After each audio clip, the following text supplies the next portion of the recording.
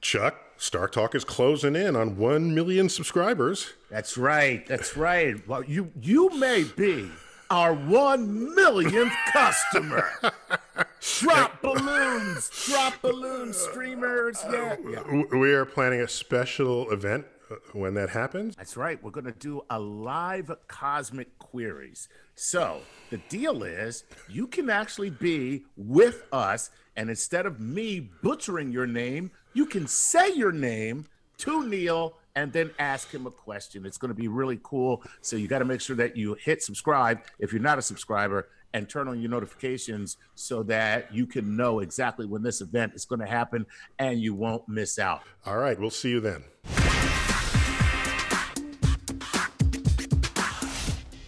Hey there, Neil and Chuck. Hey, MatPat. Thanks for dropping in on StarTalk.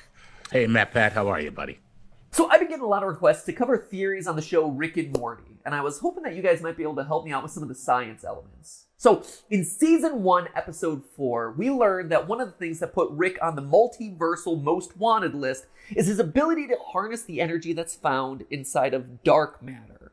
And in that episode, we actually learned that his spaceship runs on a fuel made of concentrated dark matter. And it's not like this is a new concept, right? Science fiction has been talking about dark matter for decades at this point, and in the latent potential found inside of it. But I was wondering, what is dark matter in the first place? Is it as powerful as science fiction leads us to believe? Could it power a spaceship like the one that we see in Rick and Morty? And most importantly of all, can it be our gasoline of the future? Okay. Well, you want to know? You want to know whether it's the new form of gasoline for getting around the galaxy? Is that? Which, by the way, if you look at Rick and Morty, if you look at his ship, the engines are made out of garbage cans, but it's okay because he's a genius. That's how they cover that. Yeah, you just say he's a genius. That's all you got to do. Right. Well, so my first comment is, try to not get your science from cartoons. That's just start there. By the way, a few decades ago, this is how old this is, someone compiled a list of the cartoon laws of physics. Have you seen this, Chuck? No, I haven't. That's yeah, pretty yeah, cool. Yeah. MatPat, I don't know if you've seen it, but there's so the first one is when you run off of a cliff, gravity only engages after you notice you have run off of the cliff. Absolutely. Like you don't just fall. You have to like hover there, look around, realize there's no longer ground beneath you, and then you fall. So that's a law of physics manifested in cartoons, for example. Right. So especially if you're a coyote. Especially if you're a coyote. Yeah, I don't know if it's species dependent, but definitely the best examples are from the coyote. So, but we can make an exception here with Rick and Morty because there's clearly a lot of thought put into the science that's in it and the implications of the science that's in it, timelines and biogenetic transformations. So Rick and Morty has elevated itself to be worthy of this kind of discussion. I just want to say that. That's what happens when you're the smartest man in the universe, Morty. That's my Rick. It's awful. I'll give it that's a B+. B+, okay. Yeah. So here's the thing. Probably they had intended to say dark energy instead of dark matter. Probably. The reason why I offer this is that dark energy is a mysterious. By the way, they're both mysterious. We don't know what either of them are made of, dark matter or dark energy. Dark matter is a source of gravity in the universe. It's most of the gravity manifested in the universe is from this mysterious entity called dark matter. Dark energy is a mysterious pressure in the vacuum of space that is causing matter to accelerate away from itself. And so the expanding universe is accelerating against the interests and the wishes of the collective gravity of all the galaxies. So people who are wondering whether this can be tapped as an energy source Generally, they apply that to dark energy, because then if you're over here and you want to be over there, you put in the negative gravity, and then you just shoot away from whatever would have been pulling you in the first place. So, but that being said, if you want to stick to the script and the dark matter concept, it turns out dark matter does not interact with our matter at all, other than by its gravity. And what I mean by that is, if you have like a cup of water and you grab it, you can touch the glass. And there's water inside that doesn't spill out of the glass. You can interact with the atoms and molecules of our world. Dark matter does not interact that way. In fact, if there was something made of dark matter in front of you, you would not be able to see it. You would not even be able to touch it, because the forces involved with dark matter are not the same as the forces involved in the molecules of your flesh. But there's an additional problem. Dark matter not only doesn't interact with our molecules, it doesn't interact with itself. And if it doesn't interact with itself, it can't concentrate itself. It can't latch onto itself. So all our best current ideas of dark matter tell us there is no dark matter thing out there. You can't concentrate dark matter, because that implies you can get it to stick together to itself. So, but again, it's science fiction and it's a cartoon, so we give it to them. What they've done there, the writers, is taken something that's mysterious, still mysterious on the frontier of physics, and made something fun with it in the cartoon. And fine. Maybe the day we discover what dark matter is and dark energy, maybe you could do all of that. What Rick is doing with his garbage cans in his spaceship. I can't say no, technically, okay? But that's the fun part of good science fiction, that you keep what you know intact and take the stuff that's on the boundary and extend that into the storytelling that you care about. So two things I take away from this. One is that dark matter is a bit of an a-hole, very antisocial. Antisocial. Just, doesn't want to be bothered with anyone or anything. And two, this is what we're hearing from Tyson C-138 in this dimension. But is there another dimension where, like, Tyson 365 might have another explanation? No.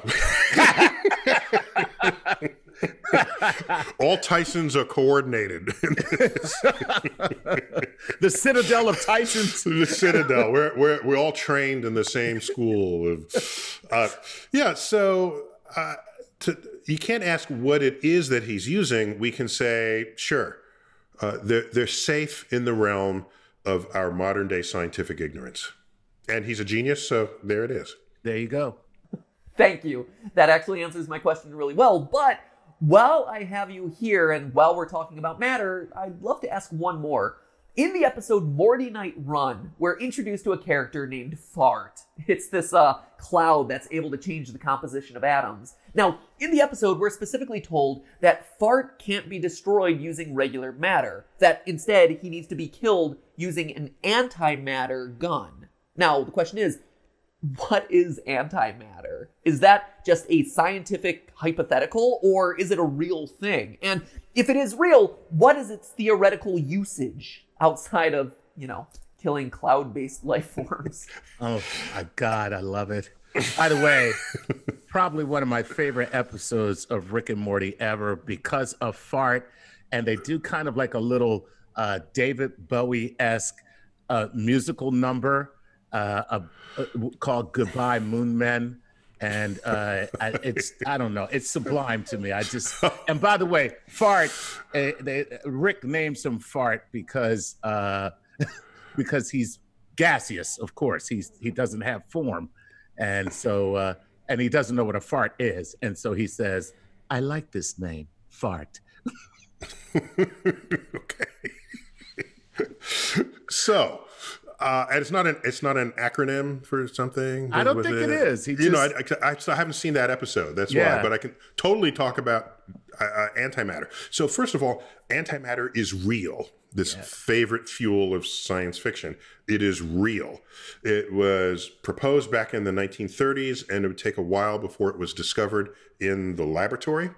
And it turns out that for all the ordinary particles that we know and love, there is a version of that particle that is identical to it in all ways except certain key properties, which when they come back together with its original, with the matter particle, they annihilate entirely. So you start with two particles, they get together, and poof, they simply become energy. It's a perfect annihilation.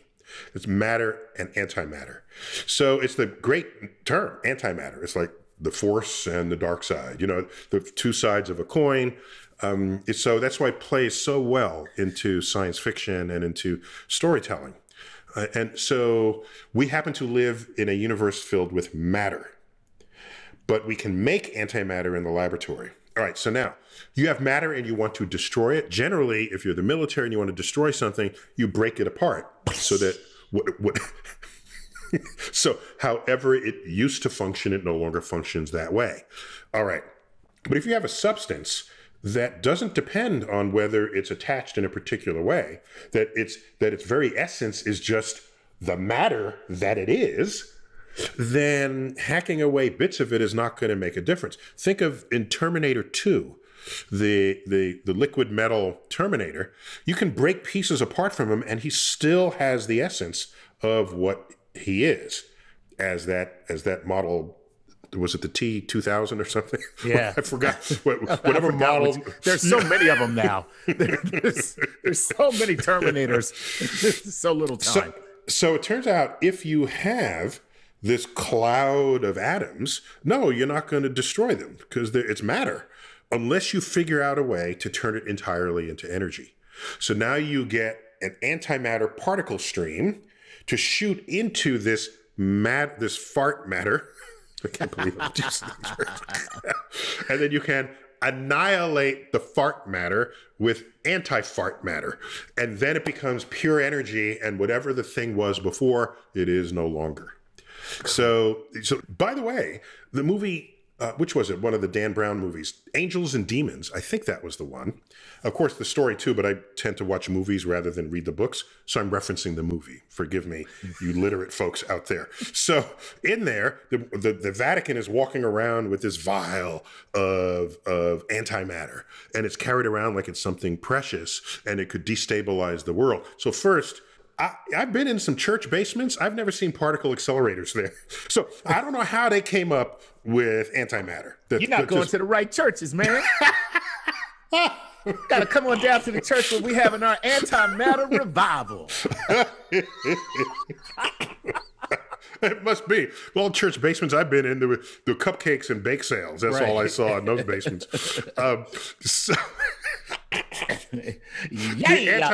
We have exercised the particle. Got the demon out of the demons have been removed, right? I cast you out, boson.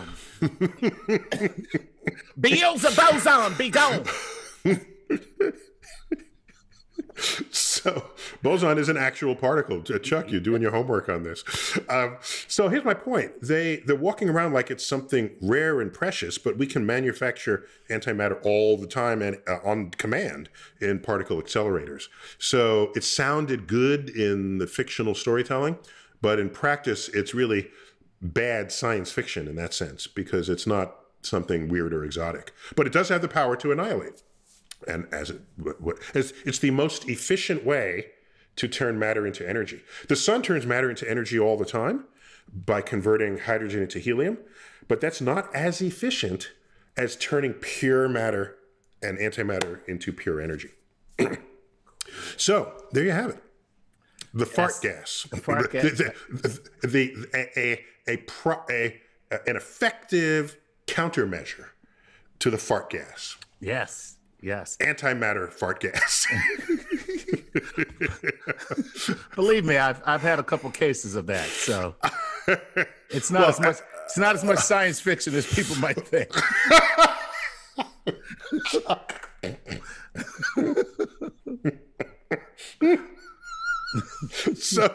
So what you don't want is find your twin in an antimatter universe who's also gassy. Right.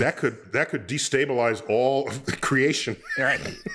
He's destroyed this universe and every other universe.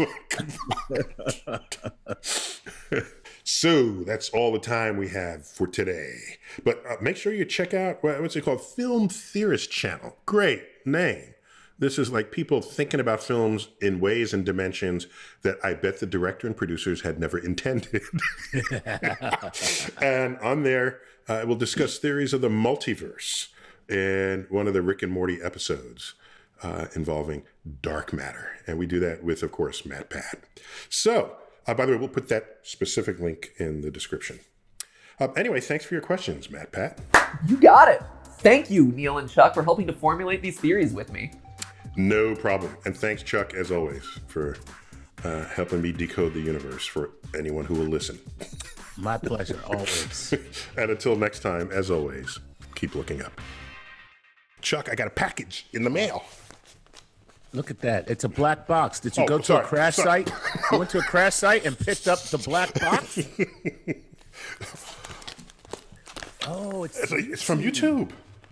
Oh, cool. It could be our 1 million subscriber plaque. It could be. Can I open it? Can I open it? No, you can't open it. We have to open that live on the air during the event. I want to open it now. No, you got it. Now you're the kid that found the presents in the closet 5 days before Christmas, and you got to wait till Christmas Day now, man. That's all there is to it. That is punishment. So there you go. If you want to see what's in the box, just make sure you subscribe and turn on your notifications, and you can see at the live event. I also want to see what's in the box. Well, good. Now you got a reason to come. I got to show up at the live event. Now you have to show up. Okay. All right. We'll see you guys there and then.